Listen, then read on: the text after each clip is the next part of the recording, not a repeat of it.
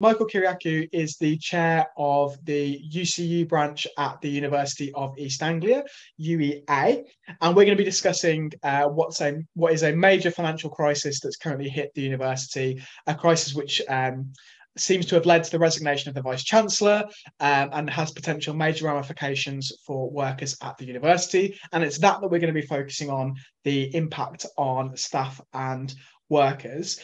Before we get into any of that, I just wanted to say a massive thank you, Michael, for joining us. And how are you doing? Doing pretty well, Chris. How are you? I should have removed my cans from my window. Everyone can see how I live now.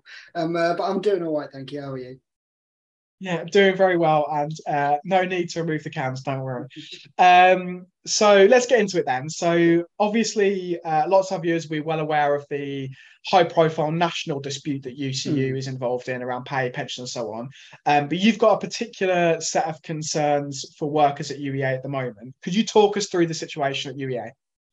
So the employer made us aware back in January that their budget wasn't where they expected it to be.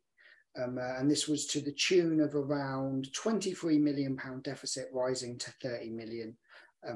It turns out actually it's worse than that. We're looking at a £30 million black hole in the finances, leading to £45 million. And they sent an email out to all staff, which they messed up the comms cascading on, which led to it getting reported in the press before people, basically saying that they didn't think they would be able to make all of the savings by cutting non-pay budgets. So, and I'll quote directly from the email because I don't want to be accused of saying something that isn't true in effect. So the university said, as you know, we've worked very hard to safeguard roles by continually reducing non-paid budgets. This is no longer sustainable. I'm sorry to say it's unlikely we can make all the savings without compulsory redundancies. Clearly, this will be a last resort after all other options have been considered, and we will work very closely with our campus trade unions on this. So what we're looking at in effect is a massive hole in the finances to the tune of £30 million of savings this year and an additional £15 million of savings next year if we don't right course. That could lead to what was said to me by a senior university figure as substantial and unpalatable redundancies. And that's a really worrying position for both academics and non-academic staff at the university. So there's a real big gap in the finances. The university is, I'll say, working with us to look at routes to close it. Their position is there are no redundancies, that they don't have the information together to know exactly what roles would be at risk. So redundancies aren't happening, despite I think it being clear to everyone involved in the process a highly likely position. As the trade union locally, we've been working with the employer to kind of understand what's going on. That's been quite difficult. We've got some information from them that has been useful, but I would say nowhere near enough to realistically appraise and understand the detail of the situation. Our goal is always to avoid dispute, because obviously that would mean staff losing days' pay, but I think it's getting increasingly unlikely, given the way in which senior management is handling myself and the union, that we'll be able to avoid that. I mean, it borders on the unbelievable, to be honest, getting told that there are no plans for redundancy when I'm having school meetings in which we're discussing precisely the cuts that are being proposed on a budgetary level. This will affect every single department and service the university offers. I think we're looking at approximately 30% of the humanities budget going. That was confirmed by the Vice Chancellor in a meeting, which could be really significant. So there are some mitigations that have been put in place. The university has run a voluntary severance scheme. So some members will be opting to look elsewhere, or if they're closer to retirement, get a bit of a payout and go. But that won't make £30 million worth of savings, let alone the 45 needed. So basically, massive black hole in the finances, people extremely worried about their jobs. Most people I talk to are either looking for work elsewhere, or we're just really, really concerned about the pools that are going to come. So, I mean, that's a very bleak picture. I guess, what's your understanding of how we got here, where the university's got this potentially £45 million black hole in its finances? So I think there's a whole host of different factors that are impacting not just UEA, but the sector as a whole. So one of those things is rising energy prices. I think the university's bills have gone up to around 5 million a year. That's not great. looking at the broader student recruitment pictures, and this is where the crisis has come from. So in effect, the university had predicted almost like an endless positive growth of students. So they've said, we'll continue to get more and more and more students, and they did so off the back of a data HE set of information, in effect. So saying, we're going to continue to grow, we're going to continue to get loads of students in, and they budgeted off the back of that. Now, we had a pandemic in there, which was an odd bit for the data set, but we can put the pandemic to one side for a second. If we want to come back to it, we can come back to it. But basically, the university over-predicted student numbers and budgeted based on students that never turned up. And this isn't the first year of this. This is the third or the fourth year of basically failing to meet recruitment targets which were set, to my mind, unreasonably high. And that has resulted in the deficit, right? So it's a little bit of a paper deficit in the sense that it's the university's reappraisal of its budgets that has created the increase in deficit. So it's precisely within the gift and auspice of senior management to set those targets. They've set those targets extremely ambitiously and continue to set ambitious targets. Some people will say university managers should do that. Other people will say they should have been more prudential. There's a little bit of a discussion around how these targets are set, who sets them. University management will say schools set them. If you talk to any admissions director within the university, they'll know that they're told what targets to meet. And behind all of this, we think about academic income. So UEA's academic income, well, I say academic, UEA's net income has risen about 7.5% over the last couple of years. Expenditure on academic staff has gone up 18.6%. Expenditure on administration and non-academic staff is probably in the mid-20s, and executive pay has gone up around 30% in the same time frame. So you can see money's going out, income hasn't risen, and at the same time, shackles have been placed under the guise of CMA in some part, Competition Markets Authority legislation, but really the university's interpretation of that to kind of restrict the capacity of academic and support staff to be innovative, to grow new courses. I mean, if you wanted to propose a new module, there was a 2-year wait time to just get one new module on the books, as I'm sure you're aware, Chris. So it's been really difficult for staff to grow into new areas, to expand income.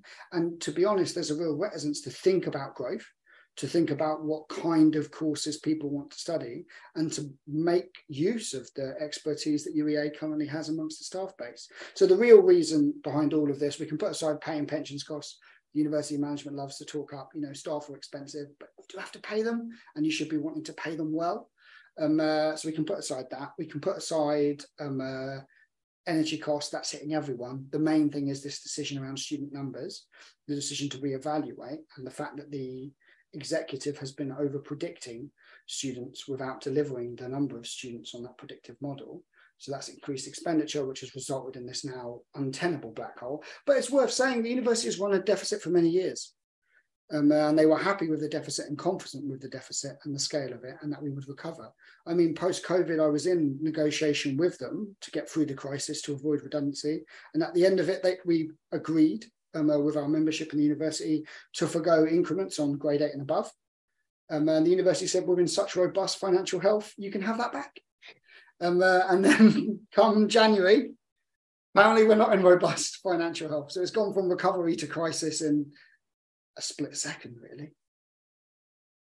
And so what do you think the impact of this is going to be on, I guess, well, first and foremost, staff, but then also on the kind of the wider academic outputs of the university? So you mentioned earlier, like, you're looking at potentially 30% of humanities going. Like, what's the impact of this going to be if the way that black hole is closed is through cuts? Yeah, it's really difficult for me to say, because the university, by their own admission, doesn't have a business case or plan for this yet. So they've announced all of this in January to staff. It's been now 4 months. Coming up, well, it will be 4 months coming up to April, when they're supposed to have a case that they can share with us, a proposal, so we can actually understand how things look like. My understanding is they have no idea of what that would look like at all, and this is what they're telling me in our joint consultative committee. So I'm in the position now where I'm like, I can't really say what the impact will be, so I have to talk about what the impact is, I fear, basically. So what might be the case, and I'll talk through, if it's useful, different kind of scenarios. So one scenario is they say, okay, actually we're unwilling to look at any budget reduction or any strategic priority, we want to save 30 million by September and then a further 15 million the year after to make sure everything's lined up, and we're going to hit staff to do that. And that would effectively result in mass cuts in HUM and SSF. Now, I don't know this is the case. Let's imagine we get a good saving from VS, which is itself a tragedy because that means staff are leaving. We'd still see significant potential job loss through either voluntary or compulsory redundancy in HUM and SSF. So HUM is the humanities, UEA's got a bit of a weird academic structure, so that would include politics and other kind of departments you might not necessarily think within the humanities. And SSF is the social sciences faculty, which includes the business school, psychology, law, social work in effect. So those faculties, to my understanding, are ones where larger proportionate cuts are being proposed. There would still be cuts in the science faculty and in the medicine faculty as well, so what we call Sci and FMH, as well as divisional savings. If we would see 30% of HUM's budget go, a lot of this would depend on the individual staff that are put into redundancy pools, but that would be a significant reduction in output. I mean, the way in which I think about it is like an amputation. And if you're going to do an amputation, you need to have all of the tourniquets in place to make sure the patient doesn't die of blood loss. I've said many times in the media, I fear a death spiral. And I think if we made that amount of saving 10% of the total university's turnover in one go by September, which would be basically 6-7 months, that would be inordinate. And I can't see a path to recovery there, because we know from bitter experience where you run redundancy pools like that, the staff that remain have a form of survivor's guilt. I think it's likely that the deficit's going to grow if we have a bad clearing. I think it gets increasingly likely that we're going to have a bad clearing if you've got staff who are in redundancy pools carrying out that clearing. And I'm really concerned that if the university opts for that model, then we would be in real trouble as an institution. But that's the worst case scenario, right? And I said I'd talk about multiple ones. There's a kind of a middle way. And I don't want to present it as an Aristotelian golden mean kind of thing, because it isn't that at all, really. That's where they kind of work with us a little bit, but not really. And they say, we'll move some stuff around here or there, but it's going to be majority staff costs that are going to make up this budgetary saving. And then we would see, through moving some money out of other budgets, maybe pushing back a strategic priority or two, savings to be made, and then reorienting the structure over the longer term. And that I think would be a better case scenario in which we'd see less job loss or less potential job loss. And that might be mitigatable. And obviously the best case scenario is the position which the branch has taken, which is a zero redundancies position, and any trade union worth its salt is going to argue for a zero redundancies position. There's strategic, there's tactical, and there's grand strategic objectives behind taking that position. It's one I really hope we can achieve either through agreement. And the university said to me, of course, Michael, there aren't going to be the wide scale redundancies. We don't know anything. We don't know anything. My line, of course, in response is, well, you could agree a zero redundancies position then. And then, of course, they say no, because really redundancies are coming. And we both know that. So I would hope we could achieve that. I think trying to get this done by September, and any organisation as big as UEA trying to save effectively 10, 15, 13% of its budget, depending on when you take the figures, should do so over a long-term plan. And my hope is that we can understand, yes, we have to watch out for our banking covenants. If we breach those, the interest rates on the loans that the university's taken out for all of its fancy buildings go up, and then we've got to supplant that interest cost, which would mean further job loss. And that's where part of this death spiral stuff comes from. Because if you breach those covenants, it's game over. Universities have income, predominantly that's student tuition. The university likes to make a lot of the tuition fee cap. And this is where kind of the government looms in picture as something which is failing to support higher education, as in universities effectively. We can have a chat about that if it's useful. But I think partly the best case scenario is the university looks at those strategic budgets, takes its VS saving and reorientates it. It pivots and it says, okay, actually, let's try and make this over as long a timescale as we can. Let's say we're not going to do some of the fancy, strategic, flashy bits and pieces we want to do, and let's focus on providing for our core business, that of educating students. We can look at cost reduction, but we also need to put forward an effective recovery plan and put forward a plan for growth. And those latter two things are completely missing from many of the conversations I've had. And I think, according to our numbers, they're down badly. and they're down badly comparatively, but there's space for growth there. And I think the university needs to take seriously, why aren't students coming to UEA? And they can't just blame Norwich like they have done historically and say, no one knows where Norwich is. No one's going to come to Norwich for university. I think that talks ourselves down, talks down the local community. So in terms of impact, if we look at significant job loss, that's really problematic for the region locally. Complete failure to offer what I think UEA's purpose vision is, which is to provide, is a provincial university, is a university for working people. It's one of those 60s universities that came up with the idea of giving working people access to higher education. And that means access to a wide range of subjects. And my concern is that when staff leave, it takes years and years and years to rebuild academic expertise and understanding in a course offering.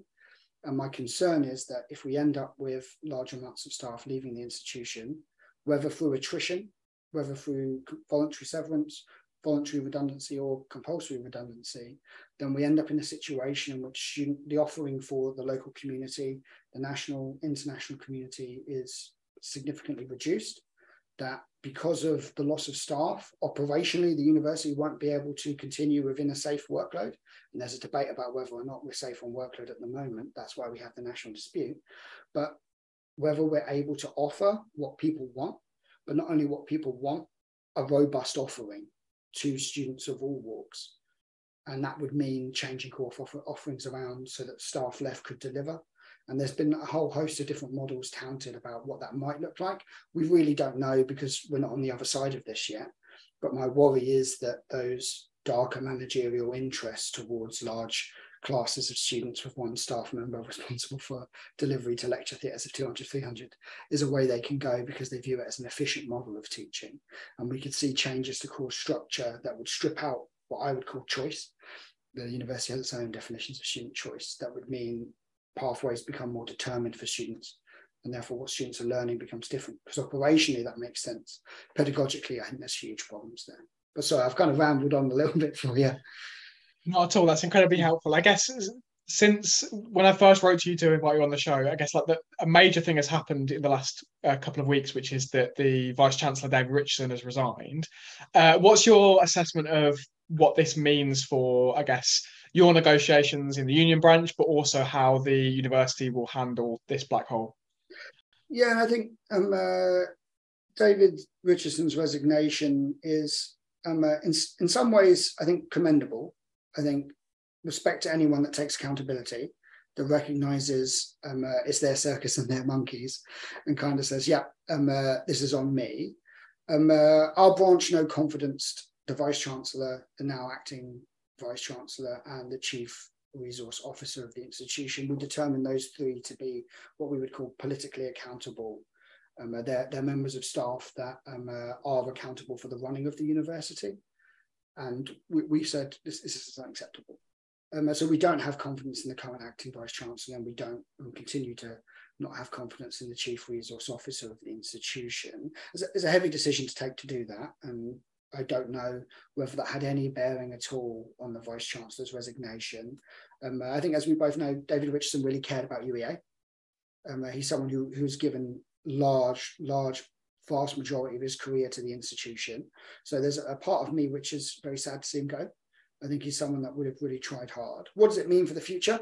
Well, that will be looking to what is called the interim Vice Chancellor, whoever they hire in.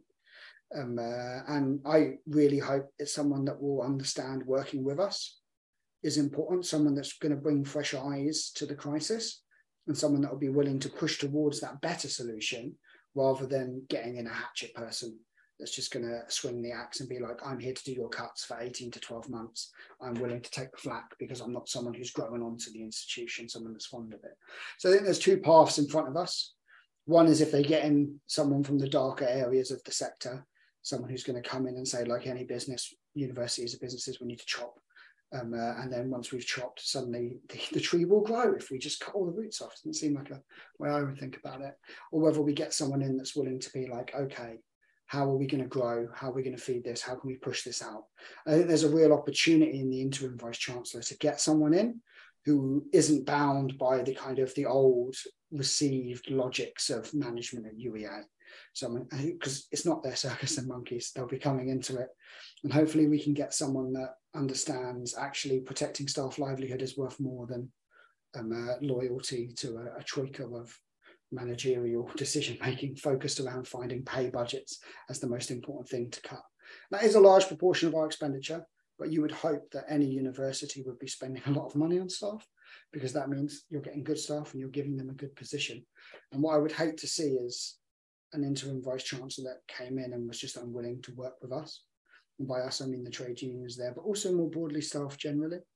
And someone that came in and said, I'm here to make these cuts, and viewed all of this as a fait accompli, because I think that would be disastrous for not only staff, but for Norwich as a city, for Norfolk as a region. And so whilst I've got you, I want to ask you something about the national disputes. But before I come on to that, to wrap up this conversation, how can our viewers support the UEA UCU branch and the other trade unions on campus? I think getting in touch with us. So your viewers know, we have 3 trade unions that are recognised on campus. We've got UCU, which represents academic staff, and ALC staff, so people basically above grade 6. And then we've got Unison, which represents kind of the rest of the pay spine, predominantly catering, cleaning. And then we have Unite, which represents technical staff. And my apologies to Unison and Unite if I've got your remit slightly mixed up there. Obviously, I'm UCU focused. And all 3 of us work very closely together. We meet regularly. We all have interests of each other's members at heart, because we're about the people that perform UEA, the people that make UEA a university. So how could your viewers help? I think getting in touch, solidarity messages are always appreciated. I think getting in touch with management and letting them know this is disastrous, that this is going to have an impact, and that they need to work with us to find a better path than just devastating loss of livelihood. And I do think that is the correct terms to put this in, because 10% of the university's total budget is a lot of money. We're above 10% now. We're looking at 13, 15%. That's a lot of livelihoods. And I'm concerned the university is going to try and make savings that are going to disproportionately impact people lower on the spine, disproportionately impact people on precarious contract. So I think getting in touch with the chair of council, getting in touch with the acting vice chancellor, the chief resource officer, and letting them know this impact is untenable. And of course, get in touch with the local branch. And we're always happy to have that conversation with people.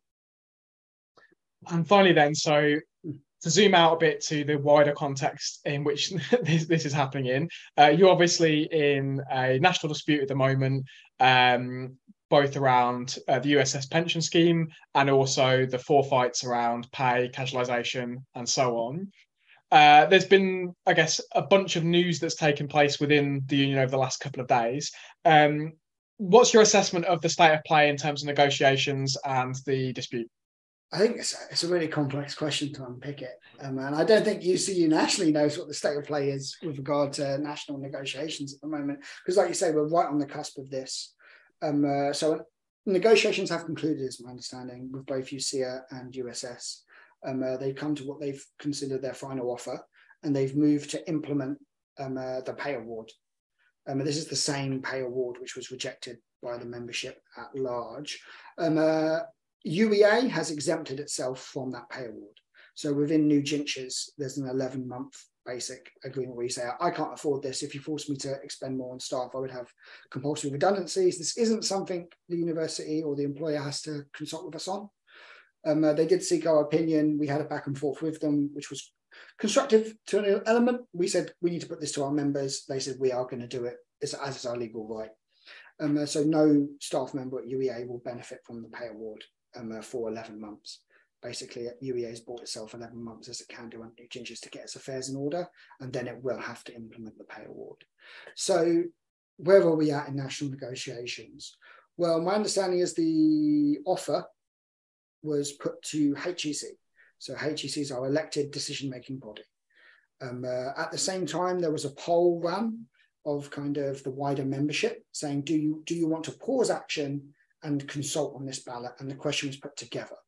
And it appears to my knowledge that the poll said, yes, we want to pause action and we want to consult on the ballot.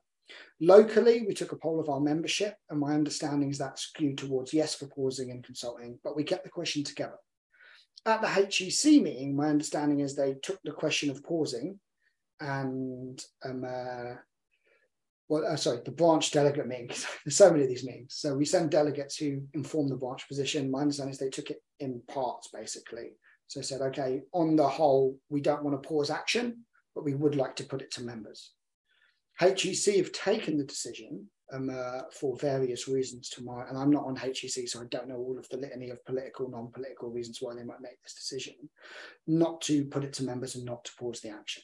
So they've said, we're going to continue with the dispute. So that means that Monday, Tuesday, Wednesday's action is on.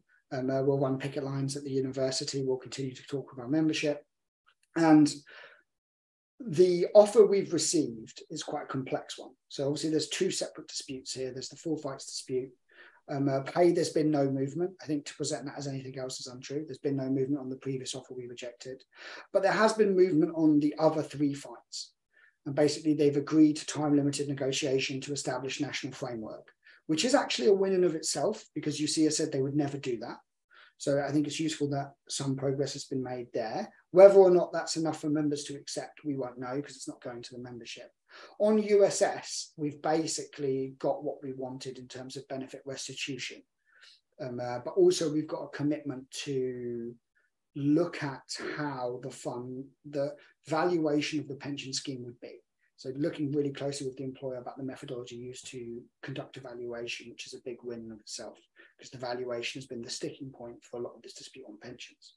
Now, my understanding is HEC might want to disaggregate them. We have policy which ties the two disputes together. And if significant progress is made in one, HEC can choose to disaggregate them, to break them back apart and say, well, we want to maybe put the pension offer to members but not pay. That's difficult because the pension scheme we're debating and kind of negotiating on only affects a proportion of universities, those that existed before 1992. So there's a lot of politics in this. There's a lot of industrial strategy in this. Where we go forwards, I have to take my steer from my membership, because we're members led, and find out what the members want to do. Part of this is we have an active reballot. So we're looking to extend our mandate out, which would run out in April because of the anti-trade union laws. We should win that reballot. We're encouraging everyone to vote in it. And it's my hope, and I'd like to say my understanding, that we're going to do well in that reballot. And that would send a really clear message to employers you need to push. Now, my understanding on the other side of this is we're a university that can't afford the pay award. It's several millions. And I wouldn't pretend it's not several millions. It would be jobs at UEA. If we pushed beyond 5% of a pay award, then there might be, say, let's imagine like 30 universities that could be pushed to a similar position to UEA, where they consider compulsory redundancies of some form. So that's a backdrop to the national kind of organising. We also have national bargaining. My understanding is, as they always do, a lot of employers are making noises about national collective bargaining, whether they want that, how that's going to operate. So we're in that position where we need more on pay. We need more for the sake of staff's livelihood. We need more for the sake of staff up and down the spine on pay. We need to find a way we can get that doesn't lead to redundancies. But also we've got this progress on pensions that we want, that we need, that we fought hard for 5, 10, 15 years, depending on where you cut that pie. And otherwise we've got these kind of non-pay elements that we need to have a discussion on. So where we're going is really in the hands of HEC here. We've got a SHESC coming up, which is a special higher education sector conference, where this will be debated through branch delegates. My understanding is there's going to be a whole host of different motions going to that meeting. And my hope is that SHESC will be used to kind of shape this out. Broadly, there is a bit of a gap that's been produced now by the decision to run the poll, by the decision from the branch delegate meeting, and HEC are at odds here. HEC is saying, we don't want to put this to members, it's an offensive offer, we must continue with the action. And a large proportion of our membership wants to hear that offer, wants to have the chance to vote on it. Now, I'm not on HEC. I would have put it to the membership, maybe with a reject kind of outline thing, but we'll have to see how that goes. My understanding is UCA and UUK want an end to industrial action, because employers always want an end to industrial action. Very rarely will they offer you a square deal though, but they want that end to industrial action. So I think they're going to try and aggregate the two together. And I think the union has a very clear position of aggregation unless significant progress is made. So there's a technical decision there as well.